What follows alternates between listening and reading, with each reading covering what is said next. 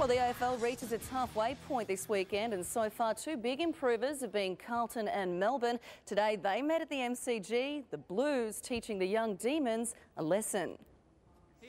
It was billed as a defining game in the Demons' season. They flexed their muscle, but early on, that was as brutal as they got as the Blues ran riot. A stunning 7-goal-2 opening term followed.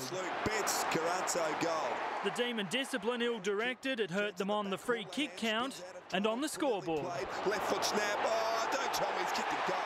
Ryan Houlihan had a navy blue-purple patch. He had 3 goals in term 1. It was a dirty day for the Demons. They ran into each other.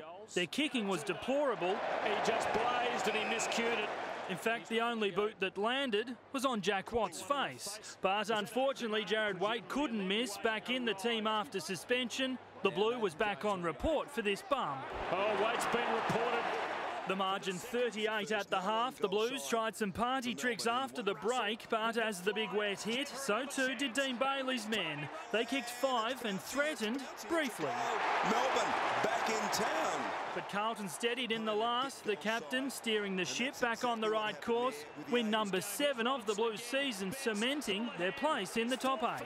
Tim Hodges for Sports Tonight.